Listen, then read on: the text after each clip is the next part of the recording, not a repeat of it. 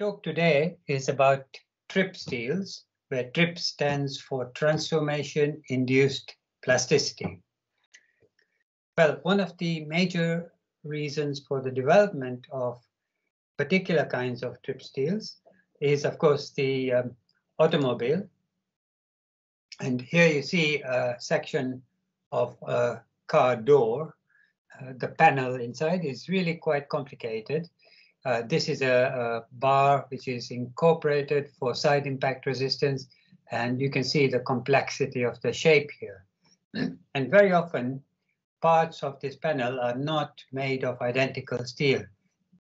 A sheet of material and a different sheet of material which have been laser welded along here. And it's quite remarkable that after this is formed, you maintain the integrity of the laser weld. So you're using stronger steels in some parts and thicker steels in other parts where corrosion might be an issue, and so on. So this is rather like making a dress, and that's why this is called a tailored blank. That means we've cut the pieces according to the requirements for the different parts of the panel. And of course, this, for example, is the panel that I was illustrating, the side of a mini car. But of course, this technology goes into all of the modern cars. Now, the big advantage of using TRIP-assisted steels is that compared with the conventional steel that used to be used in car bodies, this has much greater strength and yet has sufficient formability. In other words, sufficient elongation in this case, but formability is a complicated thing to define, and Professor Bala is going to give talks on this. But as a very, very rough guide, obviously, if you get elongation in tension, you're likely to get some level of formability. So you can see that there is quite a remarkable difference in strength and maintaining the ductility. And that means that you can actually use less steel compared with this. And that makes a car lighter than it used to be. Okay, so the main aspect of transformation-induced plasticity is that there is a shape deformation that accompanies the formation of martensite from austenite. And if the square represents my austenite, then as a consequence of transformation into martensite, you would get a deformation which looks like this, where there is a shear of the order of 0.26 and a volume expansion normal to the plate of the martensite of 0.03. And here, of course, I've drawn a unit square here. So these are unit vectors. And I've illustrated the shape deformation before, but you can see it here. This is austenite, fully austenitic sample, transforming into plates of martensite. So these are physical deformations which you can see with your own eyes. And those deformations have an influence on the ductility of the steel because these martensitic transformations are triggered inside the steel when you actually stretch it or deform it. Okay, so if I represent the deformation of this initial cube by unit vectors Z1 and Z3, then the whole of this deformation can be represented by this deformation matrix, where the first column here represents the components of a vector parallel to the x-axis after the deformation. So if this is Z1, which has a length 1, then obviously it is not changed by this deformation. Therefore, it remains as 1, 0, 0. Similarly, the y-axis, which is poking out of the plane of the diagram, doesn't change in length as a consequence of this deformation because it lies in this invariant plane. So it's 0, 1, 0. However, this axis here is altered because it acquires a component s along the x-axis and a component psi zeta along these z-axis. So after deformation, this becomes a vector equivalent here to S0, 1 plus zeta. Okay? And the importance of the deformation matrix is that I now can completely define what happens to any vector as a consequence of the shape change of transformation. So, for example, if we have an initial vector u here, then as a consequence of the shape deformation of martensite, it is changed into a vector v, which is pointing in a different direction and also has an increase or decrease in length. If I represent the vector u as a column vector here, u, v, w, and then I multiply this matrix by a column, then I get the vector v. So let's assume that u is a vector 1, 0, 1 of the austenite. Then because of the deformation, if I multiply this matrix by a column vector which is 1, 0, 1, then I would end up with a new vector 1 plus s, 0, and 1 plus zeta. And if I put in the numbers for s and zeta, then 1, 0, 1 becomes a vector 1.26, 0, 1.03. And obviously it points in a different direction and has a different magnitude. And the ratio of the magnitudes is 0.14. In other words, this has been elongated by 14% as a consequence of the martensitic transformation. Okay, so this deformation matrix, very simple to define, and it helps to calculate what happens to any vector as a consequence of the deformation. Now, obviously, a trip steel is austenitic at room temperature, and it's the deformation which causes it to transform into martensite. So we need to have some theory to treat that problem. And we know that martensite is triggered when the difference in the free energy of the austenite and the martensite becomes equal to this critical value here, delta G gamma to alpha, and that defines the martensite start temperature. So this is during cooling below the T0 temperature. Nothing will happen until you get to a critical driving force delta G gamma to alpha, and then martensite is triggered. And that helps you to define the martensite start temperature in terms of thermodynamics. So I've emphasized to you that martensite is both a phase transformation and a physical deformation, and therefore it will respond to any applied stress. There will be a mechanical interaction between the strain of transformation and the stress, and that will cause a change in the free energy of the free energy difference between austenite and martensite. So this is delta G gamma to alpha as a function of temperature for 0 applied stress. Okay, and this, this is the curve for 0. This is the curve for martensite to be triggered at the MS temperature when a critical value of delta G gamma to alpha is reached. And if I also have an applied stress which favors martensitic transformation, then there is this term here, which is the mechanical interaction between the stress and the shape deformation, which effectively adds to the free energy of transformation, and therefore our martensite start temperature increases to a value ms sigma. Okay?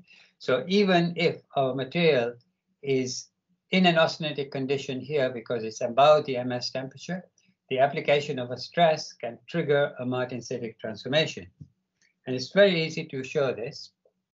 So this is an experiment that I did a long time ago, and many others have done the same, where I have an alloy heavily alloyed with nickel. So it's fully austenitic, even at minus 44 degrees centigrade. And then when I make a tensile specimen which is shaped like this, so that there is a stress gradient along here, the stress being smallest here and greatest here, and then I break this specimen, and I can measure the volume fraction of martensite at every single point on this specimen and plot a graph like this.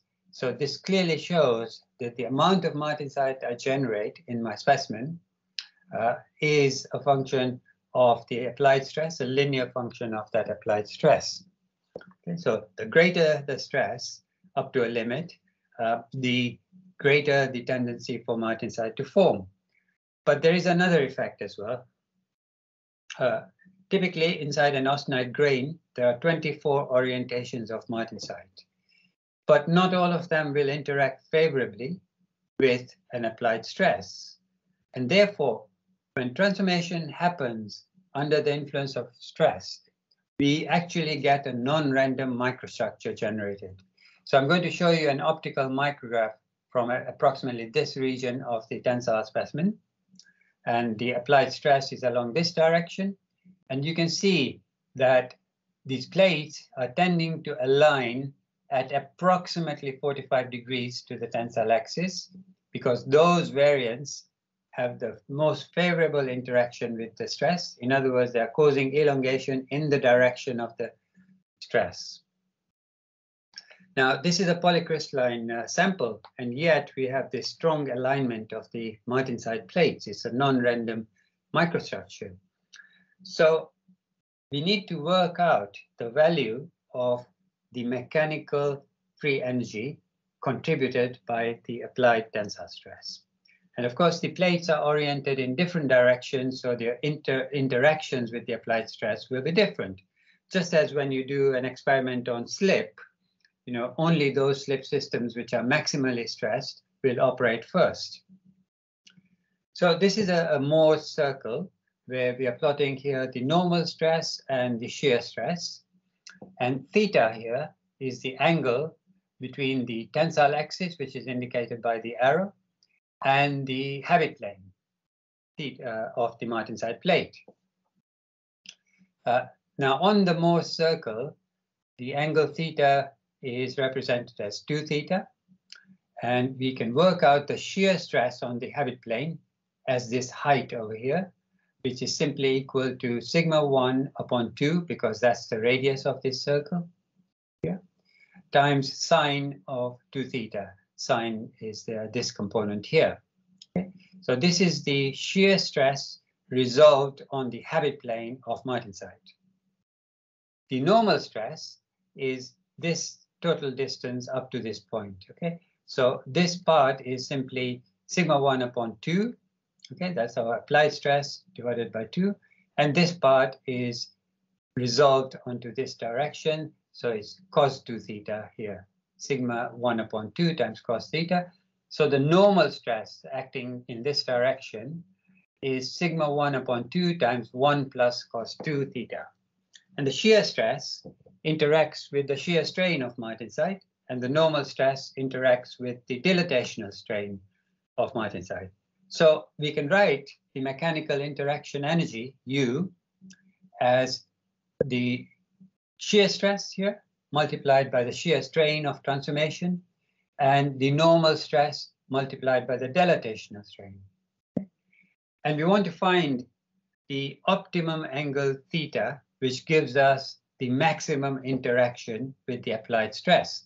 So if I differentiate this mechanical energy, interaction energy, with respect to the angle theta, I get this, and I set that to 0, then you find that the maximum interaction occurs when tangent of 2 theta is equal to S over psi, where psi zeta, where zeta is the dilatational strain. Now, obviously, theta is not free to vary because the habit plane has certain crystallographic indices, but there are 24 of these in a particular austenite grain, so it's possible to find something that is close to theta max. Okay. So we go back to our deformation matrix, which we defined earlier, where the columns here represent what happens to these unit vectors as a consequence of this deformation. And we set our initial vector u parallel to the tensile axis, making some sort of an angle theta max, which is 41.7 degrees from the tan 2 theta equals S over zeta. Okay, sine theta max and cos theta max and 0. And as a consequence of the deformation associated with the transformation, if I multiply this matrix by a column vector, which is U, then I get the resultant vector, which is this, and I can work out the magnitude of the elongation due to the transformation happening at the optimum orientation, and that comes to 15% of elongation. That means if you have a fully austenitic sample and all the martensite that forms in it is exactly along theta max, then you would get 15% elongation simply from the shape deformation of martensite. Okay, nothing else. You're not causing, dislocation flow like in ordinary plasticity, but simply from the shape deformation of martensite. But I emphasize that that is for the case where you have a fully austenitic specimen and that all the martensite forms in the optimum orientation. Now, in trip-assisted steels of the type I illustrated for the car, we typically have less than 20% of austenite, okay, retained austenite. I'll explain why later. So I have to scale this number by 20%. So if I take 0.15 multiplied by 0.2, then the total elongation I would get from martensite forming from this retained austenite by an applied stress would be only 3% if all the variants formed in the optimum orientation. So this is really quite surprising, okay? That actually the transformation strain is not contributing very much at all to the total elongation of a trip-assisted steel. And that's why I wrote a paper called Trip-Assisted Steels with a question mark, because this number is an optimistic number, assuming that all martensite plates form in the most favorable orientation. And the elongation of these trip-assisted steels is quite large. It's of the order of 25%. So the 3% makes a minor contribution to the total elongation. Now, what then is the real reason why trip-assisted steels perform better? Well, total elongation is defined by a plastic instability occurring somewhere where a neck develops on the tensile specimen, and then it becomes narrower and narrower, and you get fracture. Okay, and that plastic instability happens because the local reduction in the cross-sectional area of the tensile specimen cannot tolerate the resulting increase in stress when the sample has a constant load. It has to work harden at a greater rate than the increase in stress due to the decrease in the cross-sectional area if it is to continue deforming uniformly. Okay, so the clue is that we must also enhance the work hardening rate if we want more elongation. And of course, the formation of martensite, which is relatively hard, effectively work hardens your material. And that is the reason why trip-assisted steels have such a large elongation, even though the contribution from the transformation plasticity itself is small. So I'll illustrate this.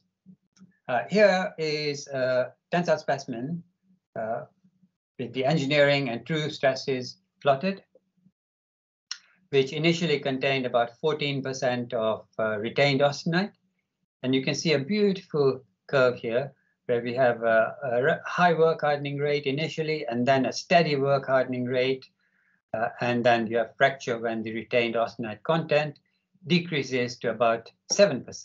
Okay.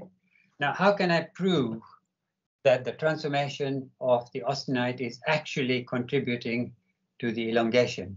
Well, I've got to stop the transformation, and I can do that by repeating this test at 100 degrees centigrade.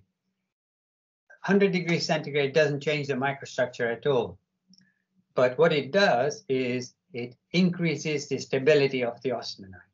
Okay, so I'm going to show you another graph which is plotted on exactly the same scale for the tensile test done at 100 degrees centigrade. And you can see that the elongation has dramatically decreased because the austenite is not transforming. Initial quantity 14.3 and final quantity 13% in the vicinity of the fracture. Okay? So there is absolutely no doubt that the transformation is playing a role, and it is playing a role in increasing the work hardening rate of the material, and therefore retarding the onset of plastic instability. There was a really nice set of movies published recently, a few years ago, by Professor Suji from Japan, and he kindly gave me these movies. And this time we are testing a completely austenitic stainless steel, and we've got dots on our sample for digital image correlation. Okay, so the first test on this austenitic stainless steel is done at ambient temperature, and you'll see what happens as we pull the sample.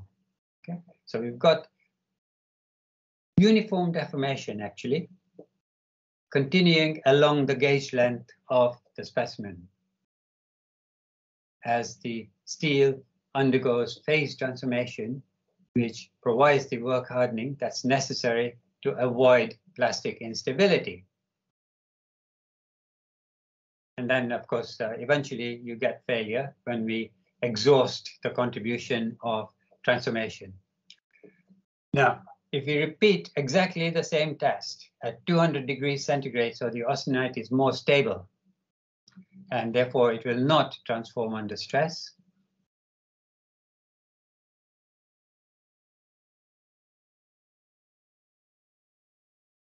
So what we are looking at is strain maps in these colors obtained from the digital image correlation.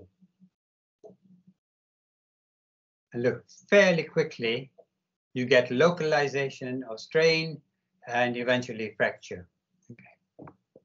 So by increasing the stability of austenite, you've actually decreased the elongation, the uniform elongation, quite dramatically.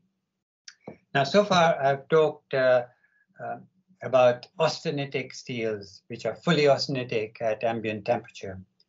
But those kinds of steels are far too expensive for general application. Okay?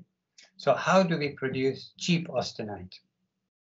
Well, we use carbon as an alloying element.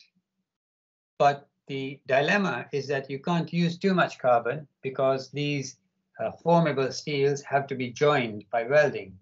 And you do not want hard, brittle martensite forming in the heat-affected zone, for example, of the spot welds. So how do we produce cheap austenite at a reasonably low average carbon concentration in the steel?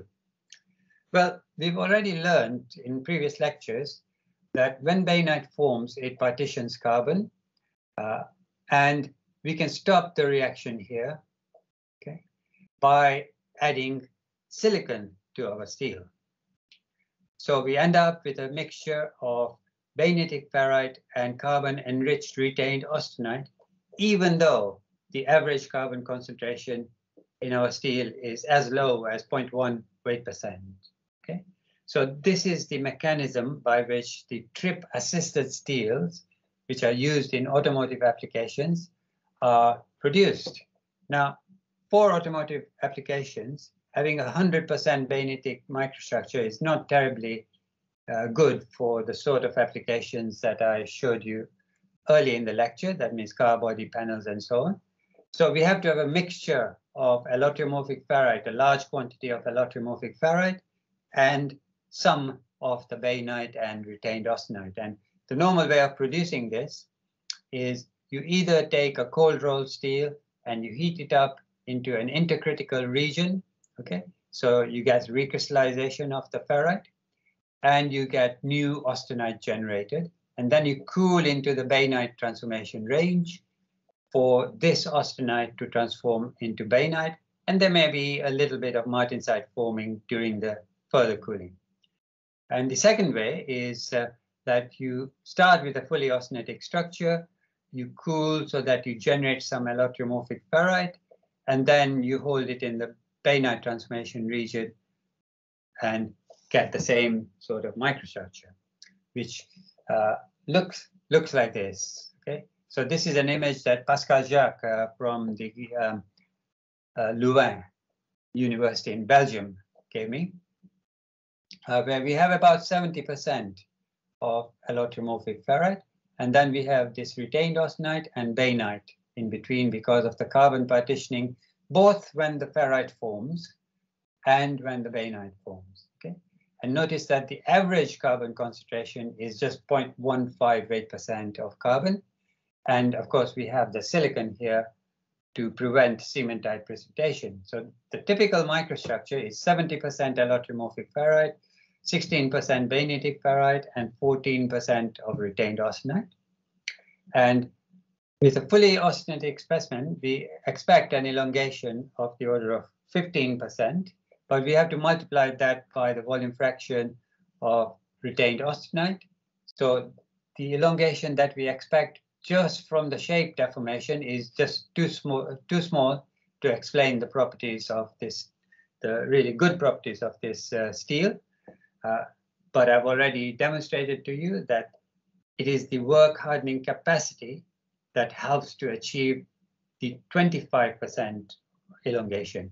So here you can see that the work hardening rate is much greater than in ordinary steel that used to be used for making automobiles. It's the work hardening capacity that rules.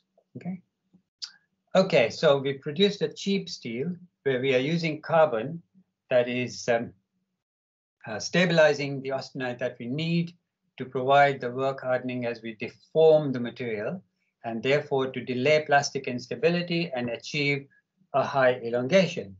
So elongation of trip-assisted steel is not due to transformation plasticity, or not, and it's a minor contribution, but because of work hardening due to the formation of hard martensite. And that is the underlying principle of trip-assisted steels. Now, we've used quite a lot, an unusually large amount of silicon in our steel, and there are some problems associated with that. Now, rusting is a process in which you generate iron ions and hydroxyl ions from oxygen and the iron, and they combine to form this compound, which doesn't form on the surface here, but in the fluid in front of the surface. And that is why it doesn't protect your steel. And it looks ugly, okay? So this is my bicycle, which I've done something like 60,000 miles on for commuting to work, all right? So it's a heavy bike, and there's nothing sexy about this bicycle.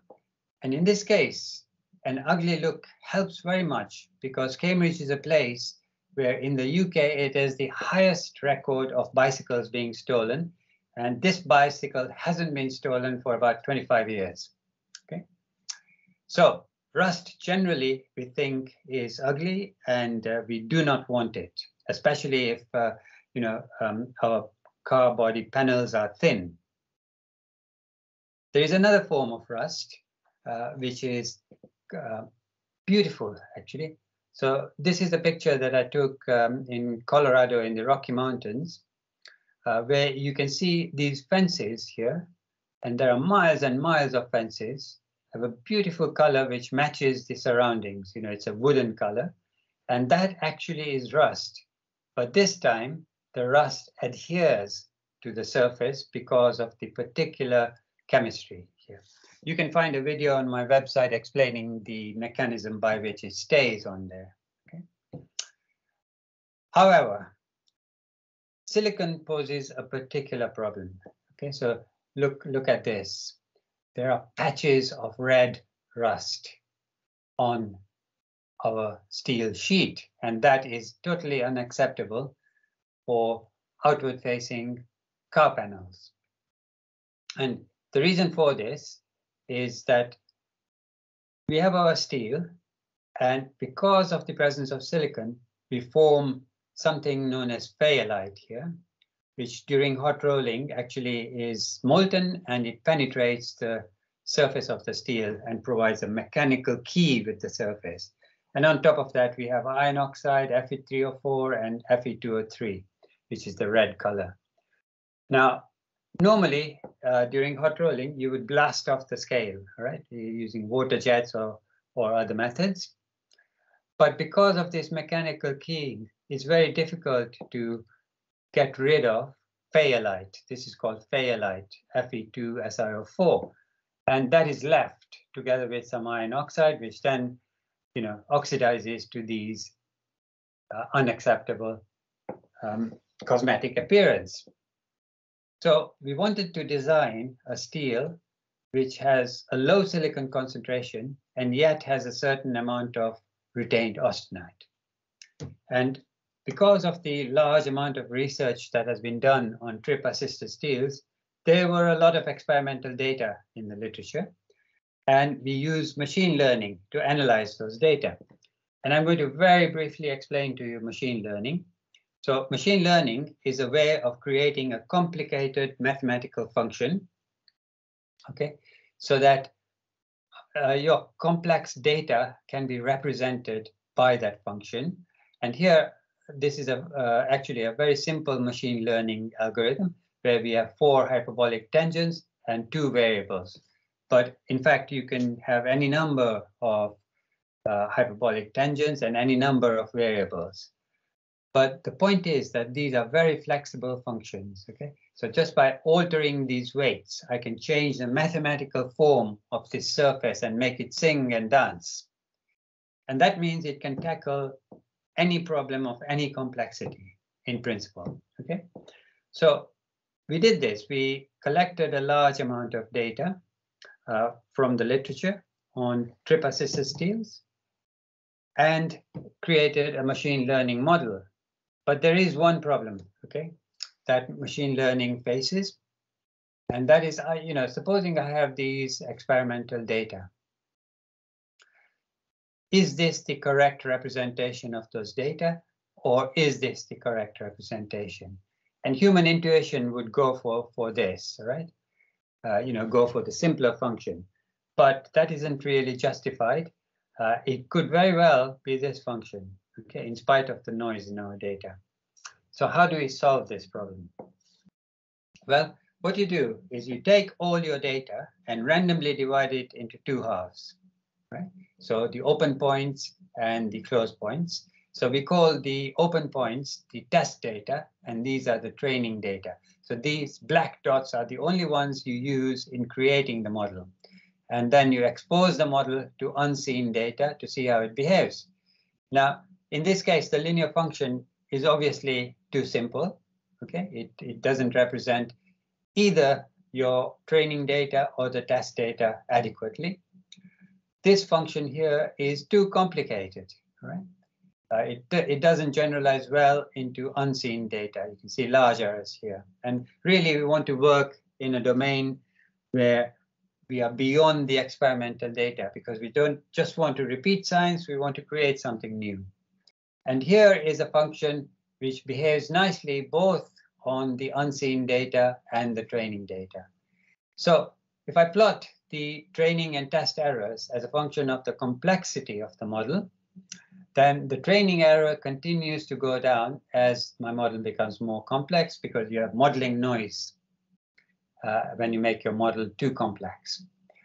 Whereas the test error goes through a minimum when you reach the optimum complexity. Okay. So that is how you work out what is the optimum level of machine learning that we should use, and no more than that. So here are the variables, which are the inputs, and the last one is an output. Okay, and we want to limit the amount of silicon, and this is the intercritical annealing temperature and the isothermal transformation temperature and time. So we've got the heat treatment, we've got the chemical composition, and the output should be our retained austenite. And we got a very surprising outcome from the machine learning, that it tells us that, okay, we'll go for a low silicon, but I want a high carbon concentration, all right? So you immediately start worrying about this from the point of view of welding. And there's a high aluminum concentration. It's well known that aluminum also retards cementite, okay?